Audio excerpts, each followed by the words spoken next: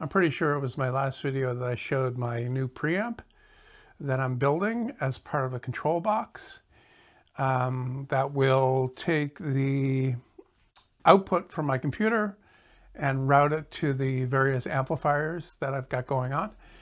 And the preamp is this board right here. And I showed this in my last video, but it's not the same one. I actually rebuilt the board to correct the problem I talked about in that video. And the main reason why I did this, like rebuilt the board, wasn't to fix that problem. It was to fix the spacing. I had these ones spaced a bit too far apart. It was taking up too much space.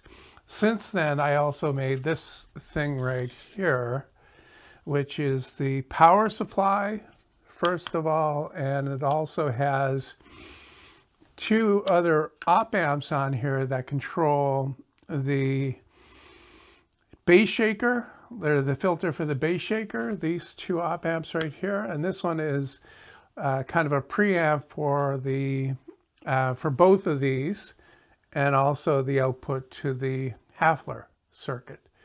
So I also made a bunch of mistakes on this one that I'll quickly turn over and show you the wires on the back here. This one I'm not going to change. This is too big. And I'll tell you how that came about. This started out as just the power supply with a transformer on here, a small board mounted transformer. You can see the space I have for it here. And so I designed that, and I had the switch out here and a fuse on here. And I said, you know, you're wasting a lot of real estate there because it has to be a certain width, okay?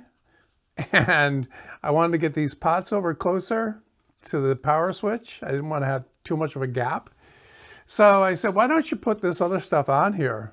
And when I did, having the transformer on here induced too much noise on the circuit. So I took the transformer off, made it remote in a like a wall wart type form. You plug it in and the wires plug into this or tie into this, and that reduced the noise substantially. So I wound up doing all this rework on the back here, but not a big deal. It still works the same way, except it's got a lot less. And you know what? The noise that I was getting there really wasn't that big a deal, but it's just for the sake of saying, okay, I can do this better. So there's this and there's this. I got a couple other things that I need to make an output board for the back that'll have more of these jacks on here. And then I can build the case for it. But in the meantime, after rebuilding this, I tested it again to see how it's performing. And the first plot that you're looking at here is the frequency response with the tone controls turned all the way up, like treble and bass, and all the way down as well. And you can see that I kept the range of adjustment fairly conservative at 6 dB boost and cut for both the bass and the treble. Now this switch that you see right here defeats the tone and the treble, and that's that center trace that you see on my plot. Now that's the frequency response for the tone controls. I also ran some other measurements to test the noise and the distortion to see how they look. So the first thing I did, and that's what you're looking at here, is I looped back the sound card to get a baseline. And I know that looks terrible, but that's with the laptop plugged in and not running on battery. This next one that you see here is with it running on battery. And you can see that that's a lot cleaner and the noise floor is way down there. The next plot that I'm showing you now is with the preamp switched in and the tone controls turned off. And the only noticeable difference there is the peak at 60 Hertz is a little bit stronger, and that's coming from my power supply, and that's to be expected. But it's still way down. This next plot is with the tone controls turned all the way up to the maximum 6 decibel boost on the bass and the treble. And the noise floor went up slightly, but nothing that is going to be audible. And this next plot is with the tone controls turned all the way down, so a cut of 6 dB on the bass and the treble. So I'm very satisfied with how this is working. Low noise, low distortion, at least lower than I can measure with my setup. And I'm using a fairly good audio interface. Next step is to start putting these things together. Like I said, this is one board, and I reduced the width of this one so that it would leave a gap in between. The gap that I'll have in between will be a selector.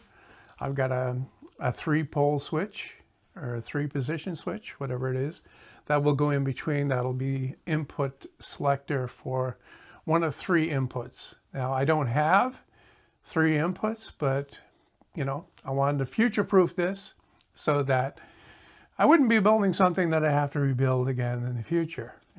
You know what I mean? I'm not rebuilding this board. I swear, I'm not. So yeah, this is going to be oriented like this with a space in between these 2 boards, and the selector switch, the rotary selector switch, will be in between. Space the same distance as this one is from this one, 2 inches. And that'll be it for the front panel. The power switch, this is the shaker level, the bass shaker that's in my seat. This will be the Hafler circuit at the back of the room to control the level of that. This is the volume control, balance control, volume, treble, switch to turn off the tone controls, and the bass. So yeah, range straight across the front of the unit.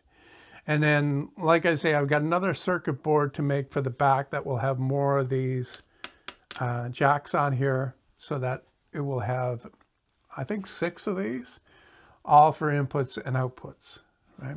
And also, the other 2 boards that will go in here will be the filters that I have, well, currently have in my big 10-channel amp for the subwoofers. They'll also be in here, and they'll tap into the output board that I have. So there'll be a jack on the back for that. That'll plug into my subwoofer amplifier. Okay, so more on this coming up.